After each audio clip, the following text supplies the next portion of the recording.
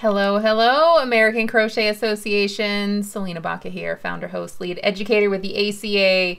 I have not done this in a while, but it's Tuesday and I've got a brand new tip for you guys. So if you are watching live, come on over, say hey, say hello, tell me where you're viewing from. If you guys have any questions, comments, feedback on this topic today, go ahead and leave your comment, because whether you're here live or on the replay, as soon as I see it, I will get right back to you. All right? Okay, so today's tip, I'm going to break down something that's a little complex, and hopefully the way that I break it down today in this video will really help. Now, what sparked this are the symbol repeats that we see in crochet patterns. So anytime you see a crochet pattern, that's not what I wanted to do. Hold on, let me leave that here. Anytime you're looking at a crochet pattern and you're looking at the instructions and it has an asterisk and a bracket and a parentheses, and you feel stuck because you feel like you're reading the crochet instructions and whatever you're doing is not matching the end stitch count. So that can be really frustrating, especially when you're looking at something that seems fairly simple. Maybe you're looking at a granny square, some kind of motif, and you're like, what? I feel like I can see this and this should not be very hard. Why are these instructions so difficult? So I'm here to break down the order of operations for each one of these repeat symbols, but then also how to read them. And that way you can look at the instructions, break them down, and follow them with greater ease. Okay? Now, I'm putting together some information that you can use to kind of test out these skills. I do have those links in the video description, and that way you guys can test this out on your own. All right? So what I'm using as an example is a pattern that I am dropping today. It is an oldie but a goodie in the Selena Baca crochet world. It is called the sundial motif. You use this motif to make a blanket. And I am posting it for free on the American Crochet Association website. So if you guys want to view those instructions for free, all you got to do is click down below. Now, this pattern is a square. It's a motif. It's worked in joined rounds, and those and it starts as a circle and then it transitions into a square. Now, in order to make those shapes happen, in order to configure those stitches, I need to use all the stitch repeat symbols. So this pattern absolutely uses the asterisk, the parentheses, and the brackets. So hopefully what I'm telling you here today will help you to read and understand this pattern or any pattern that uses these repeats, okay? So I'm going to scroll down just a little bit because hopefully the way I'm presenting this will help to make sense to you, okay? So I'm absolutely using a line of instructions as an example from that sundial motif, okay? Where it is and all of that doesn't really matter, because the tip that I'm going to help you with, the tip that I'm going to show you, should help you to read these symbols anytime you see them, okay? Now let's start with the most complicated and move from there. So the most complicated is probably going to be where you see, again, all three of these used together. It's a long line of instructions, and this isn't even all the instructions in that line. So maybe for example, this is round 10 in the pattern, okay? So you've gotten to round 10, instructions, instructions, instructions, and then you see asterisk, bracket, parentheses, all this stuff, and asterisk again. So what I think you need to do to really fully understand this is to break out each one of those pieces of instructions into its own separate line. This is the way my brain works. This is the way I see it, but I've seen lots of amazing tips like, you know, maybe print your pattern and, you know, put it in a plastic sleeve and then just cross it out as you go or check it off as you go. Whatever makes sense to you, absolutely do it. This makes sense to me, so that's why I'm posting it this way. So all I've done is taken this line of instructions from asterisk to asterisk, and I pasted it down here, and anytime there was a comma, I put it in a new line, because to me as a pattern reader and a pattern writer, a comma means just do that. So when I see asterisk, bracket, skip 2 stitches, comma, okay, well, I know that there are 2 repeats that are about to start, and the beginning of it says skip 2 stitches, comma. So that's all I need to do. So I'm going to look at my pattern work and go, okay, from the last stitch that I created, I'm going to skip 2 stitches. What's the next thing I'm going to do? The next thing says parentheses. Parentheses are 3 double crochet, chain 1, 3 double crochet into same stitch. Okay, so when I say comma, I mean comma as like end instruction, not as a separation. I mean, a comma is a separation, but not in this sense right here. So hopefully that makes sense. So what I'm going to do is skip 2 stitches, 3 double crochet, chain 1, 3 double crochet into the same stitch. Did I do that? Great. I'm going to move on. Now I see skip 2 stitches, comma, single crochet, end parentheses, and then it says 2 times. So what that tells me is I'm going to complete this bit of instruction, skip 2 stitches, comma, single crochet, okay, end bracket. I'm going to complete everything from this bracket to this bracket 2 times. So I just did it 1 time, go back, double check that I did it, then go back up to where that parenthesis started and do all that again. So when you have those instructions 2 times, you can move on.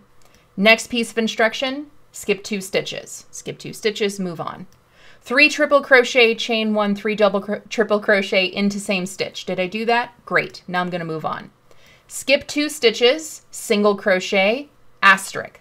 Okay, so those are all the instructions in the asterisk and the brackets and the parentheses. So as soon as I follow all of that and I see that asterisk, my next bit of instructions say repeat from asterisk to asterisk 3 times. Okay, so that means that after I get to this part and I complete all of that information right there, I'm going to go back up to this asterisk and I'm going to follow that again until I have 3 representations of all of this. And that's how it works. Okay, so that's the most complex. And if you're looking at, well, what do each one of these individual symbols mean? Hopefully this little cheat sheet is going to help to make a difference. Okay, so in alphabetical order, we've got asterisk, bracket, parentheses. Asterisk is typically going to be shown over a broader piece of instruction. Maybe that's not an exact replica, it's not really an easy, simple repeat. It's something that's kind of skewed. And what I mean by that is usually, we want repeats to be something that just makes sense. 3 double crochet, chain 1, 3 double crochet into 1 stitch, skip 2 stitches, single crochet. Okay, that makes sense. I'm just going to do that all the way across. Asterisk means you're taking all these different pieces into one piece of instruction, and that's what you're going to repeat over and over again. So an asterisk is telling you that you're going to repeat an entire section of instructions, and it may include parentheses and brackets. So it doesn't mean ignore those. It means that it's probably going to include those. A bracket is going to indicate when instructions should be worked a certain number of times. So this is where it's different than the parentheses, because a bracket is going to be over maybe a longer piece of instruction. So, asterisk, chain 2, single crochet next space between 3 double crochet groups, repeat from asterisk to next chain 3 space. There's a lot of stuff in there, right? 3 double crochet, chain 3, 3 double crochet into chain 3 space, bracket to bracket, do that twice. See, there's a lot of stuff going on in there. Now, parentheses is sometimes confused with bracket, but parentheses has a very specific role in crochet patterns. Whenever you see parentheses, really this is just going to, in terms of stitch repetition, it only indicates when stitches are worked together, either into 1 stitch or 1 space. And that's why we see things like parentheses, 3 double crochet, chain 3, 3 double crochet, into 1 chain 3 space, into next double crochet. It's telling you to work all of that stuff into 1 stitch or 1 space. So now that you've got a handy dandy stitch repeat, and now that you've got a tip in terms of how to follow these stitch symbols, stitch repeat symbols, hopefully they make a little bit more sense, especially as you're following a pattern that uses all 3 of those symbols together. All right, so I haven't given this talk in a really long time, and I kind of feel like I fumbled through just a little bit. So I'm going to pause and see who's here, and I'd love to just have an open conversation on this topic. So questions, comments, feedback, anything, please let me know, and let's have a conversation. Chris Lopez, my friend, so good to see you. Hello, thanks for being here. Lady Crafter, my unofficial moderator, how are you doing? So good to see you. Hello, Elise from Central New Jersey. So good to see you. Chris Lopez, someone posted yesterday in a group I'm in, what's up with this new trend of crochet charts? Where have they been? New trend. Oh my gosh, crochet charts have been around for as long as I can remember. I don't have the history and on the crochet charts, but I personally didn't use crochet charts for a really long time because they're hard to make. They need certain software, and especially whenever you're working, you know, diagrams and joined rounds, they're really hard to make. So I only recently found a friend who was really good at putting them together, and she's been making charts for me. So shout out to her. But yeah, I absolutely love that we have charts in the crochet world. Hello, VJ. So good to see you. Thank you for being here. Oh, you guys are all friends in the comments. I love it. Hey, Cody Cowgirl Creates. Oh my gosh, that is the longest. Hey, Cody Cowgirl Creates. That's a long name. Always helpful to have a review in reading crochet patterns. Not everyone writes patterns as clearly as you. Well, thank you, and I appreciate that. And I feel like I have a particular style that what I try to do is match universal standards as closely as possible. I really try to understand what universal standards are in the crochet world. And then not only do I try to understand them, but I want to apply them. You know, really, whenever we're writing crochet patterns, your ingenuity, your creativity should be in what you create. You don't have to reinvent the wheel whenever it comes to writing crochet patterns, because there are really good guidelines and standards that are in place for us. So we can just take that template. We can just take those, take that uniformity, and then our creativity can come through in the things that we make. So yeah. Oh, VJ says, yeah, that's how I read it. Okay, good. Yeah, I don't think that it's intuitive for a lot of people. And so that's why I felt it was so important to put this together. And there are even people, you know, as a pattern writer, I have hundreds of published patterns, and probably about once every 3 months, I have someone that reaches out to me and says, hey, I've been crocheting for 100 years. There must be something wrong with your pattern because I don't understand what this means. And it is typically a pattern that uses asterisk, bracket, and parentheses, and they're unsure of how to follow that with success. So they're unsure of what those repeats mean. Why does this say 2 times here?